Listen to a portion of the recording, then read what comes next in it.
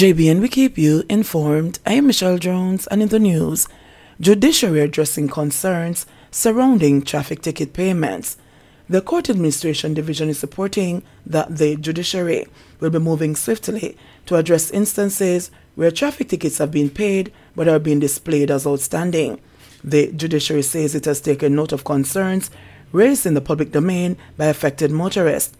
Motorists can check the government's Traffic Ticket Management System, TTMS, to view their paid and outstanding traffic tickets. Some persons have complained that the system is showing paid tickets as being in arrears. In some instances, persons have indicated that these fines were paid in court. The judiciary says it understands that the situation is causing significant inconvenience to persons who have genuinely paid their fines.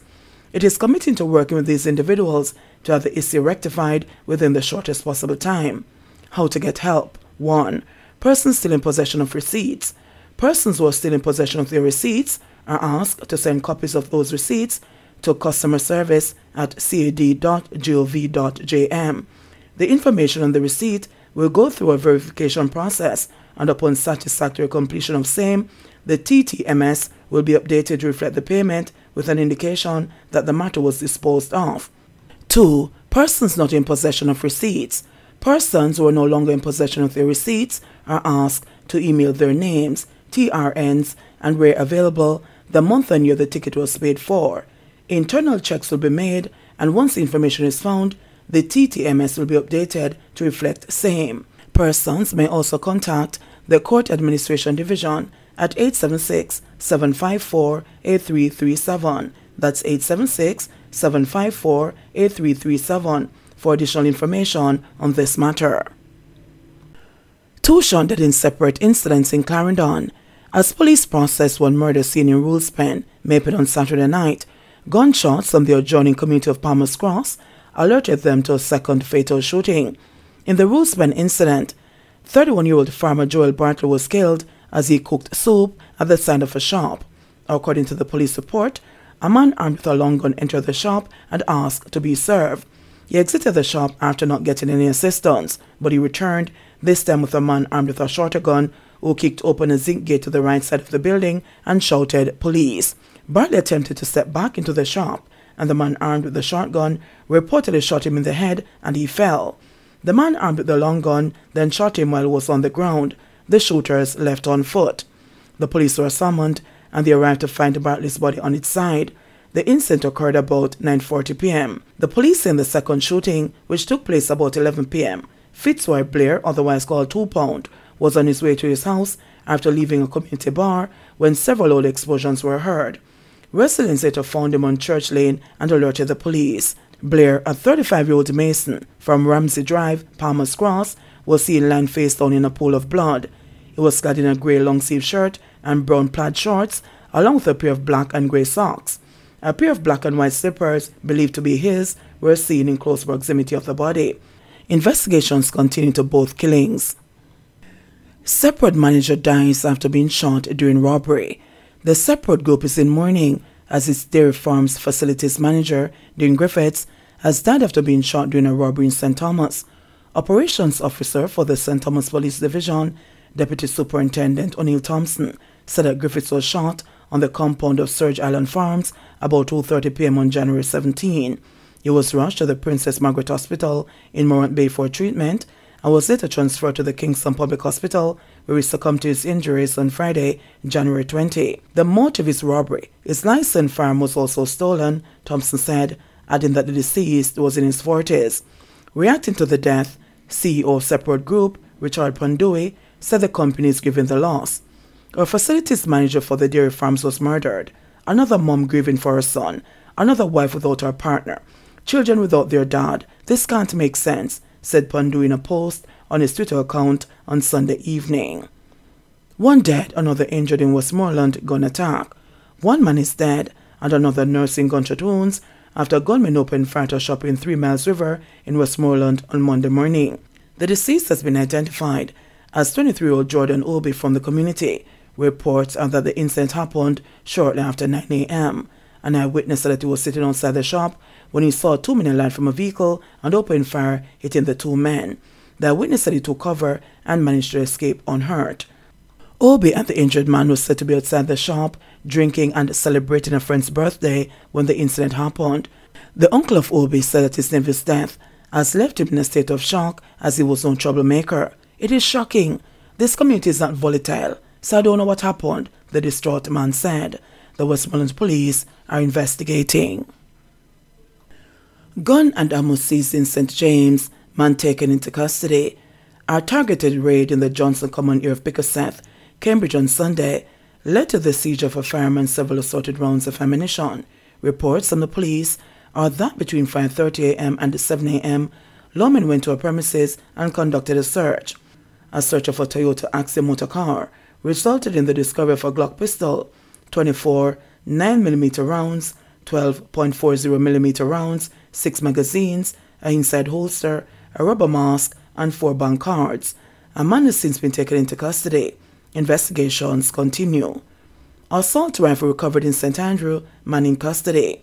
Cops assigned to the St. Andrew Central Police Division on Sunday arrested a man in relation to the siege of an assault rifle and 4 rounds of ammunition during an operation on Tavern Drive. Reports from the Halfway Tree Police are that about 6:20 p.m., lawmen were patrolling the area when they saw a group of men acting in a manner that arose their suspicion.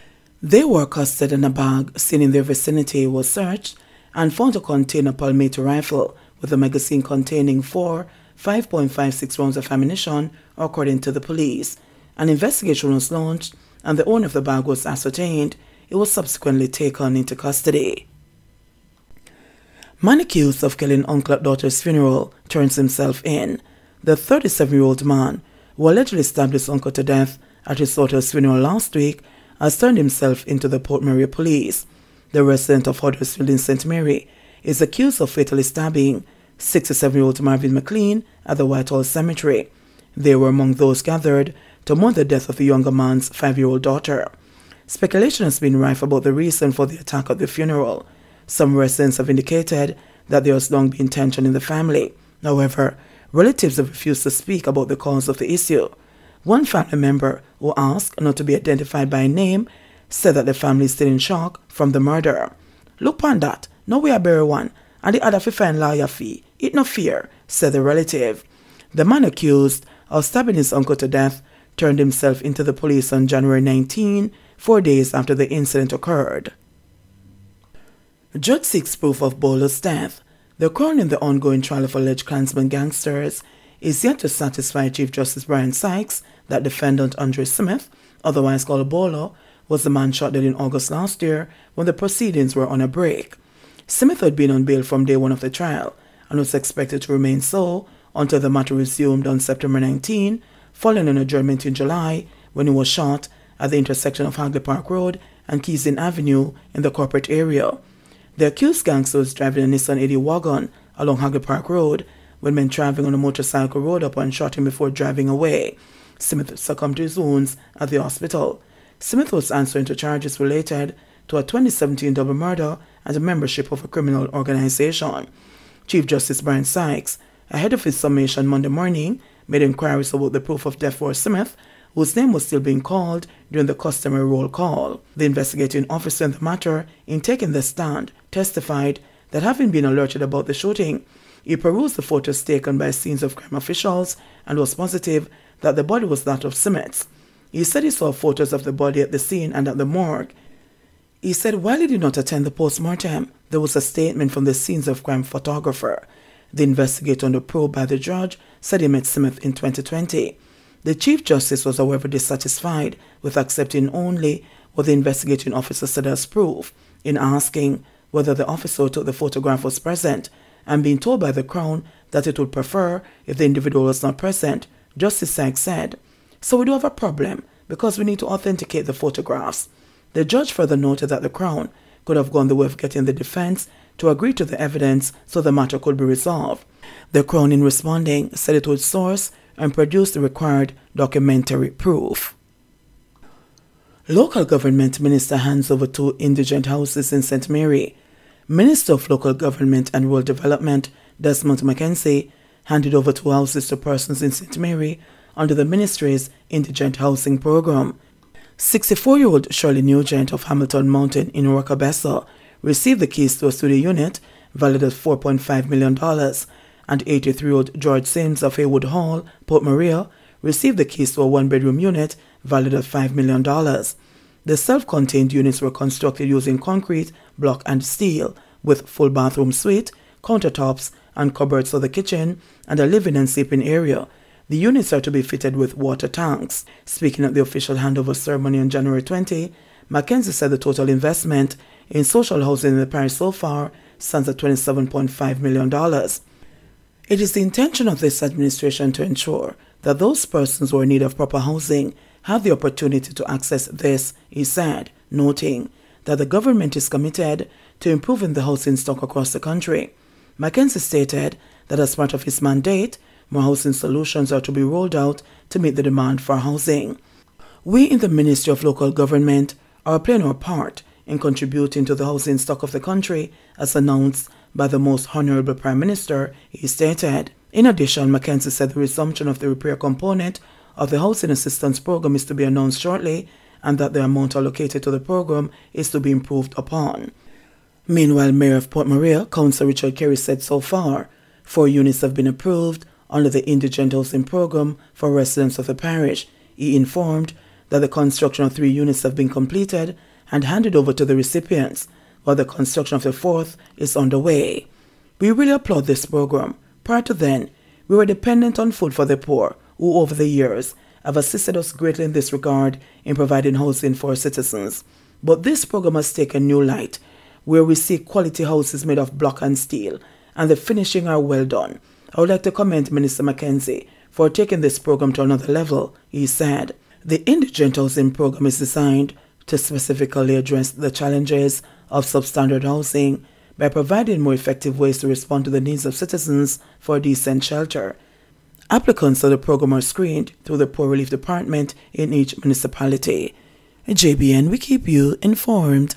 Please remember to subscribe, like, share, leave us a comment and click the notification bell to receive our daily news items.